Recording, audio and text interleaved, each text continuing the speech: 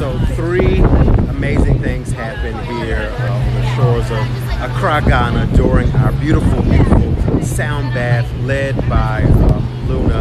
And those few things for me were, I am safe all by myself, I am whole all by myself, and I am free all by myself. And then I started focus on the by myself, and oftentimes I lament and complain that I'm alone, or I feel lonely at times, and I begin to flip that thing.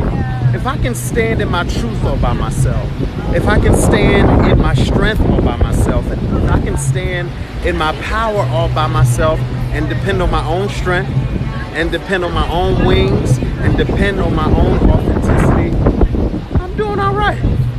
I'm actually doing better than all right. So I encourage everybody that is out there that is walking a path of isolation at the moment to just flip your script.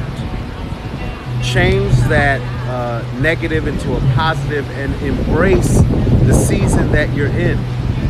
Some of you are learning to stand on your own strength. Some of you are learning to stand in your own power. Some of you are learning to stand in your own freedom, and others are doing it. But we allow what we see to deter us and distract us from the journey that we're on. So if you can stand in your own truth, if you can stand in your own power, if you can stand in your own strength, then beloved, you are doing okay.